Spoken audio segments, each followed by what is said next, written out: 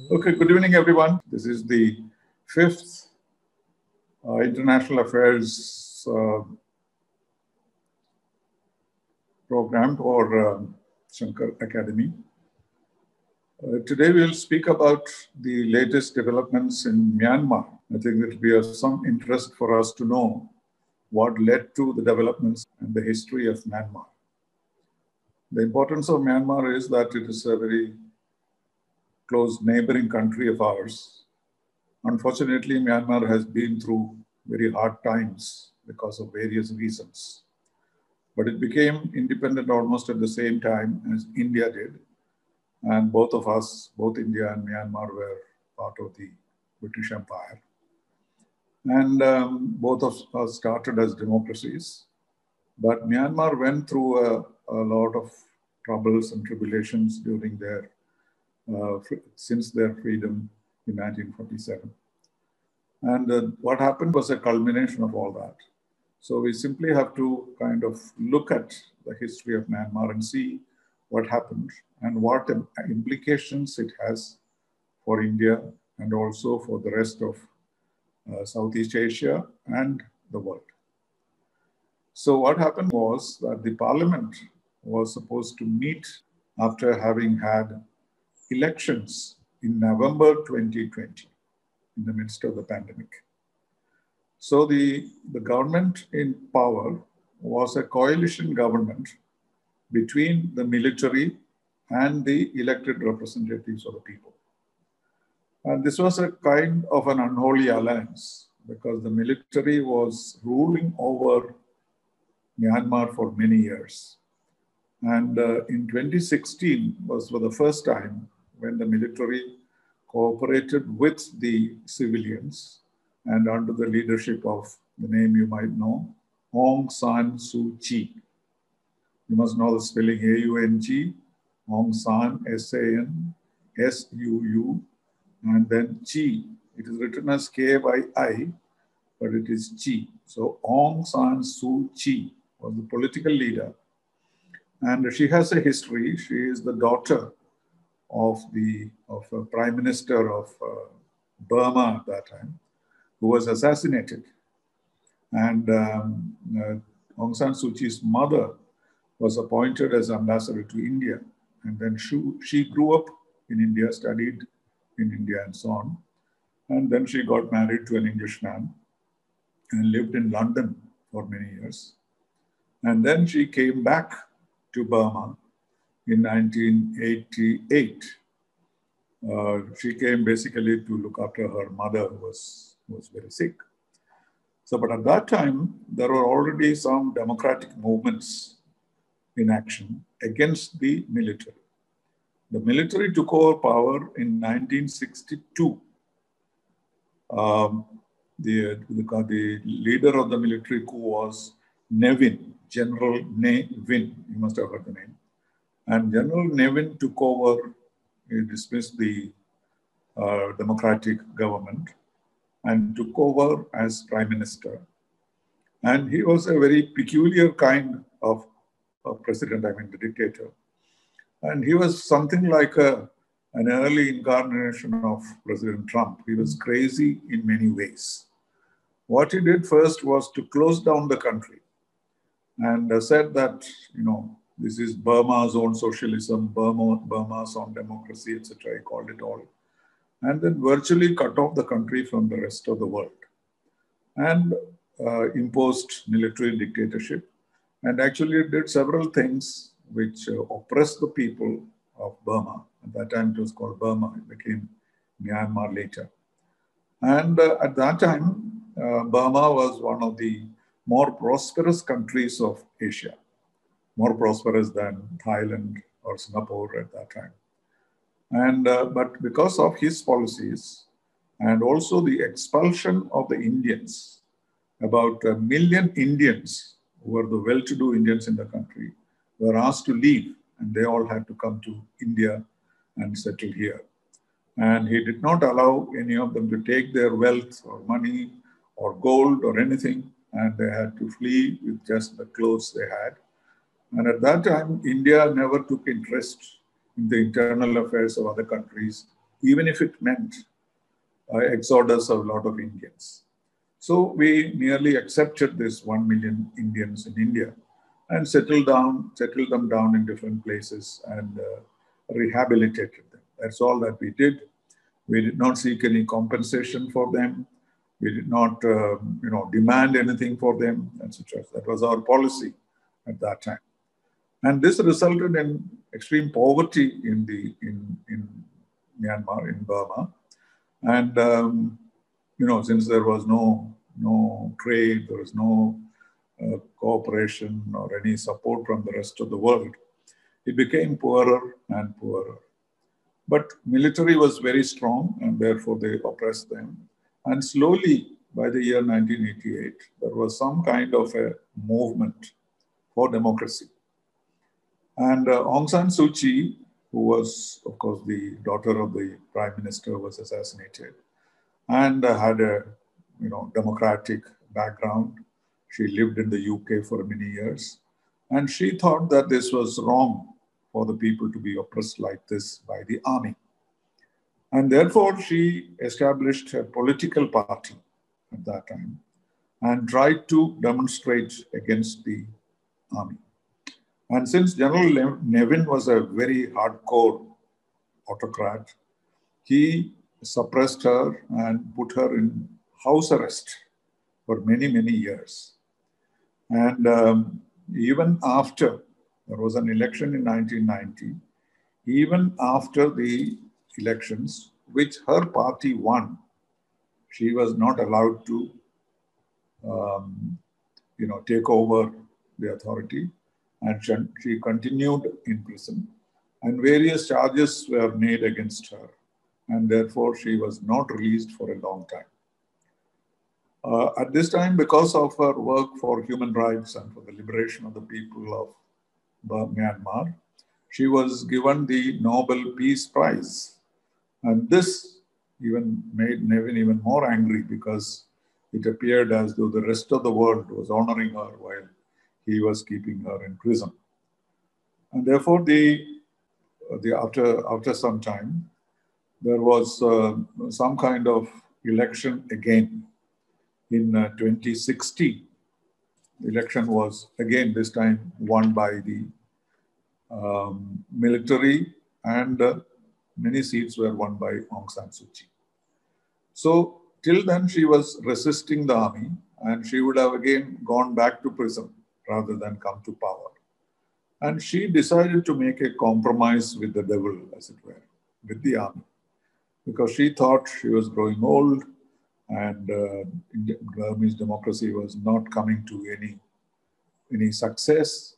And therefore, perhaps the best way would be for her to cooperate with the army. At that time, they had, of course, developed a constitution which had some peculiar features. The majority of the members of the parliament would be from the army, but a minority would be elected from outside. And Aung San Suu Kyi was the leader of the democratic group, and the army was going to be in parliament in any case. So she took this very difficult decision to work with the army, because she thought a bit of democracy may be better than no democracy at all. And she herself felt that maybe she will not live to see the day when Burma would be independent. So this is a decision that she took, which was not much appreciated by most people in the world, because she was a Nobel Prize winner, and she had won the Nobel Prize because she fought against military dictatorship. And then for her to join a government with the military was not appreciated by most people. But then they realized that this was a pragmatic way, and therefore people accepted it. People thought that this would be the beginning of democracy, a path to democracy. And 2016, she was sworn in as the de facto prime minister, because she could not be real prime minister, because in the constitution, they had written that any Burmese or Myanmarese citizen who is married to a foreigner can never be the prime minister or president of Myanmar. This they had written down specifically to exclude her from power. So she could not become prime minister, but she was the democratic authority. The president was the chief of the army. And this government was sworn in 2016.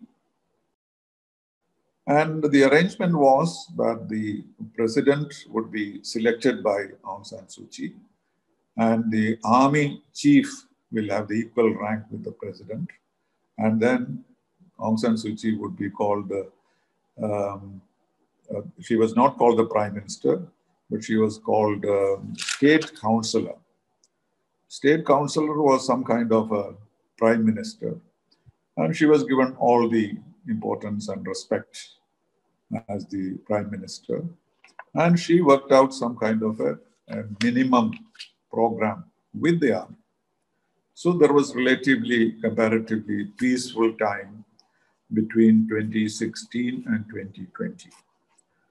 But you must remember that Burma or Myanmar at that time had a large number of insurgencies, various tribes operating in different parts of Myanmar, particularly in the border areas, were rebelling against the central government.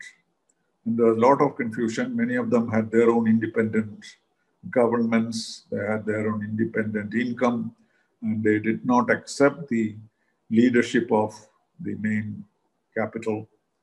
And all these problems were there. And Aung San Suu Kyi, together with the army, tried to make compromises with many of these groups in order to unite Myanmar under one government. And at that time, a new capital was also established, Naypyidaw, it is known as. It was Yangon. Yangon was the capital, originally Rangoon, then it became Yangon. And the capital itself was shifted to the center of the country, where there was a huge capital with large roads and parks and buildings and all were built, which was much beyond the capability of Myanmar itself. But they got the support from China, because China wields a lot of influence in Myanmar. And so they also built this dramatic capital, which has broad roads and nothing like that. A city like that is not around in any part of Asia at this time. So that was an unnecessary expenditure, but they built it for the sake of the prestige of the country. So while this was all happening, and many of these tribal groups were making peace with the central government, there was an uprising in a state called Rakhine state. You may have heard about it. And Rakhine has a Muslim population called Rohingyas. And there were, of course, the normal Buddhist Burmese were there. But together with that, there were these large number of Rohingyas. And these people had come from Bangladesh at one time, after the Bangladesh Revolution. And they came as refugees and settled in Rakhine state. So, but they were mostly Muslims, and they were suspected of some kind of terrorist intentions by the Buddhists in that state. So some kind of conflict arose between the Rohingyas and the Buddhists in the Rakhine state, particularly after an incident in which some of the Muslims attacked some Buddhist monks. And the central government intervened, and there was a virtual genocide.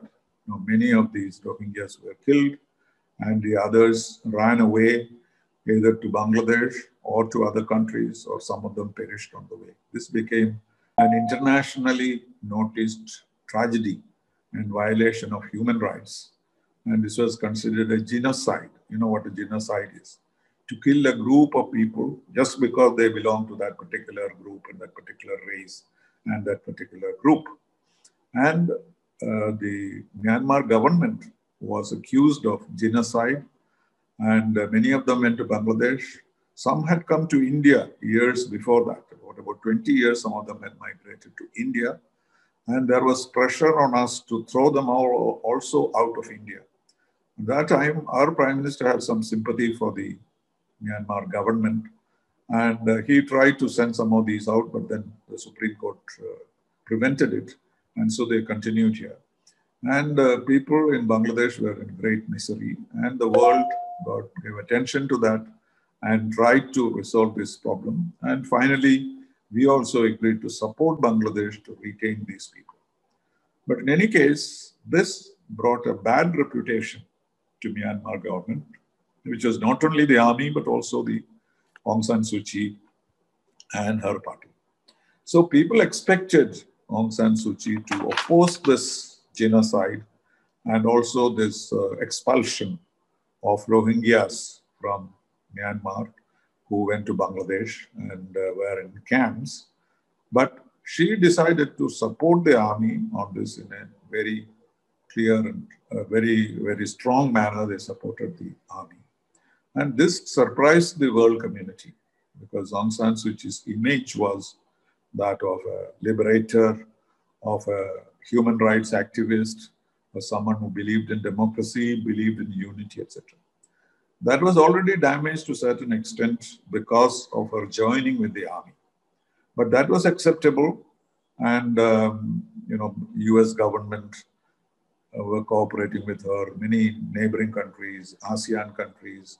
India was also working with this government. And therefore, in spite of all that, in spite of these problems of the army, she was respected, but at the same time, this Rohingyas action had weakened her reputation. And there was even demand in some Western countries that the Nobel Prize for Peace should be taken away from her. Of course, the Nobel Prize was not taken away, but still some of the other honors that she had received from human rights organizations, etc., were taken away. So she became some kind of a persona non grata with the Western countries. You know what it means, somebody who is not favored by the Western countries. But she did not relent, and she fought the case against Rohingyas. And the case went to the International Court of Justice in The Hague. So there the case was considered, and Aung San Suu Kyi personally went to the International Court of Justice and argued that case, even though she did not win it, but this added another dimension to Aung San Suu Kyi's position. But at the same time, she was friendly with the army. She knew that her reputation was ruined, but still she decided to continue with the army and try to rebuild the country.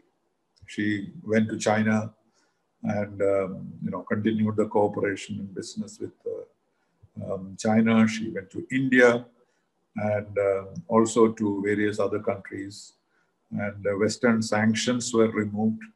And therefore, quite a bit of cooperation, international cooperation was developed. And as normal, the elections, the next elections were scheduled in 2020 November, just a few months ago. And in the elections, she won, her political party won, but obviously there were some differences between her and the military.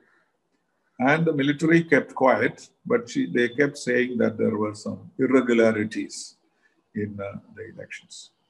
But nobody expected military to intervene at this time. When the parliament was about to meet on 1st of February, the army stopped them, postponed the parliament, and arrested Aung San Suu Kyi and others, and she is back in prison. What the army has done is they have said that these elections were a fraud, almost the same allegation that President Trump was making, without any evidence though. But it was just an excuse to dethrone Aung San Suu Kyi and to end the democratic process. And this has been a setback in the history of Myanmar, starting from 1947 onwards. The people of Myanmar never had a peaceful, democratic functioning. They always had to go through First, the tribal conflicts in some of the areas, then the military dictatorship from 1962 to 2011, and then some kind of democratic government, and then democracy plus the army from 2016. And so there was never peaceful economic development in Myanmar. Two things were special about Myanmar. First is that Myanmar is a Buddhist country, and Buddhists are very tolerant people. So though they revolted now and then, when a structure was established, the Buddhists had the tendency to accept that, because after all, they thought in terms of God and spirituality and salvation and so on, and they didn't want to be harsh on anybody. So I have lived in Myanmar for 2 years, and that was, of course, General Nevin's time, and Aung San Suu Kyi was in London at that time. She was not in politics. But at that time, we had very little relationship with Myanmar because they did not believe in dealing with India or any of the democratic countries. They had only a relationship with China and a little bit with South Korea and Japan. So India, we really did not have much to do there except to look after some of the Indian community, which was very interested in Indian culture and arts and films and so on. And if we had to meet any Burmese officer, the only way was to go and play golf with them, because they will not receive you in their office, because that means they have to do some work. So it was quite a disappointing time that I had there. There was nothing that we could do because of the policies. That was another story. Anyway, so what happened on 1st of February has created quite a stir in the international community, because they're all expecting that the government, more or less the same government as existed, will come into being with a president from Aung San Suu Kyi's party, and herself as state councillor with the rank of prime minister, and maybe the government will come back to normal. So now there is an emergency for 1 year. That means at least for 1 year there will be no elections, and the army will control everything. And Aung San Suu Kyi and her friends, the other leaders, are in jail.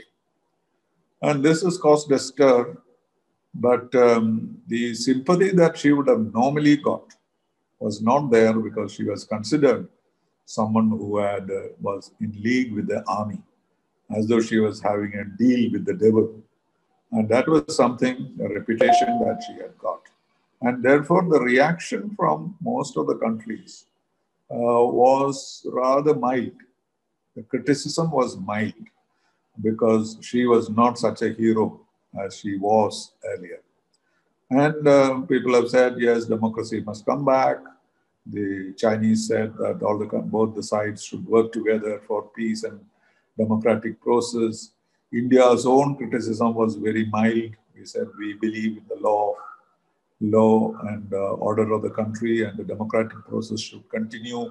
So generally not totally condemnatory of the military, but urging both sides to stop the agitation and get together and form a new government. But of course, the army is not going to listen to any of these. And we can expect a period of more confusion and problems within Myanmar. We originally, when Aung San Suu Kyi was not taken into the government, we protested. And for some time, we did not even deal with the military government in Myanmar, because we were pro-democracy. That was during Mr. Narasimha Rao's time. But then as things moved, and we realized that the army was in a strong position, we decided to deal with the existing government rather than support Aung San Suu Kyi. Of course, she was very upset about it. She came to India and complained about it. She said, I am a daughter of India, and how come that you are not taking my interest, etc., etc. But then for us, it was a pragmatic policy to deal with the government in position in Myanmar. So even during the pure military dictatorship, India, we had an ambassador there, but we re-established our relations and we tried to do various things together with Myanmar. Some of our senior officials visited Myanmar. The consideration at that time was Myanmar was already under the control or influence of China. And if India remained away from Myanmar, the Chinese influence will only increase and India will get isolated. And that is why we decided to support the military government. And it became easier when Aung San Suu Kyi was also in the government. So, though we would have liked a pure democracy, we accepted. That has been India's policy. We are a democracy, but we don't dictate our democracy to other countries. The other countries have to choose their own system. And whatever was that system, we accepted it. We did not impose our system on anyone. But if we are asked about democracy, we'll say that is the ideal situation. And if anybody needed help, we'll provide that. But we would not unilaterally push democracy on any country. So this went on and we tried to help. Some projects were established. We were able to invest in Myanmar to some extent. And we supported the efforts of the government to unify the country. There was really any problem between us. And recently, the Foreign Secretary and the military chief, Army chief, went to Myanmar. This is not normal. Normally, the Foreign Secretary goes separately or the Army chief goes separately. But we recognize the fact that the regime in Myanmar was some kind of hybrid. That is both the army and the civilian. The visit of the Foreign Secretary to Myanmar, and one of the things they did was, as a part of cooperation in the fight against coronavirus in the region, India has taken the leadership. We have a kind of vaccine diplomacy at the moment. As part of it, we also gifted a large amount of vaccines to Myanmar as a special case. Though we do not have enough vaccines ourselves, we have been giving some vaccines to our neighboring countries as a gesture of goodwill. So that also we did. And in addition, we also gifted to the Myanmar Army, Myanmar Navy, a submarine for their activities for exploration of the sea, etc. So our expectation was that the present regime will continue.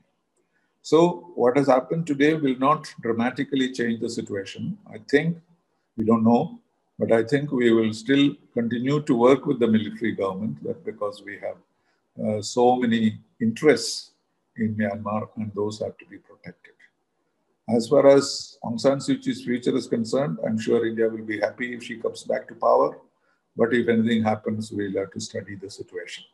So India's reaction to this has been basically saying that we would like the process of democracy to continue, but we would urge both sides to work together to build a government again.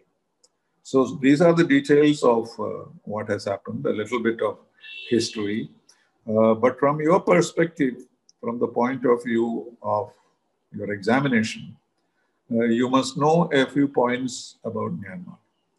First of all, it is an important country in Southeast Asia. It's a large country and it has wealth in the sense of agricultural wealth, it has the rivers, etc. But more than anything else, the largest deposits of precious stones and jewelry are in Myanmar. That is their main income. The best rubies in the world, the best precious stones are available. What they do is they have an international auction every year, and their main income comes from there. And they have, enough food, plenty of food and fish. So the country is not starving. But because of the bad administration, they don't have the kind of, infrastructure that other Southeast Asian countries have.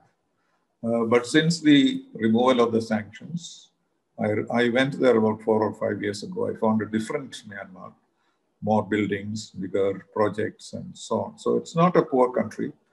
And but for us, Myanmar is very important strategically because we have a common border, and we have certain problems in the eastern sector of India. You know, the Nagas and these states where are some rebels who actually fight against the Indian soldiers and then run away to Myanmar to hide. And this was a big problem during the military regime because the military regime will not allow Indian army to enter Myanmar in order to fight these insurgents. So this was a major problem, and there was a lot of drug trafficking, and also China was part of it. Chinese Communist Party was very prominent there, and they seemed to be supporting these insurgents who used to come inside India, create problems, and go back to Myanmar. This changed a few years ago when Myanmar agreed to India joining with the Myanmar forces to fight the insurgents. And therefore, we made a lot of advance in creating peace in that region and also promote border trade, which is traditional. So that is one important thing. Myanmar is an important country, and it is in our interest to keep it out of Chinese influence, and we should do everything possible to do that. And that is why our first priority is good relations with Myanmar rather than, promoting democracy by ourselves. Democracy we prefer, but at the same time, we'll accept any kind of government that the people of Myanmar select for themselves. So that policy you must remember. Of course, all these details of various governments coming to power and the changes that took place, those are details which may not figure in your examination paper.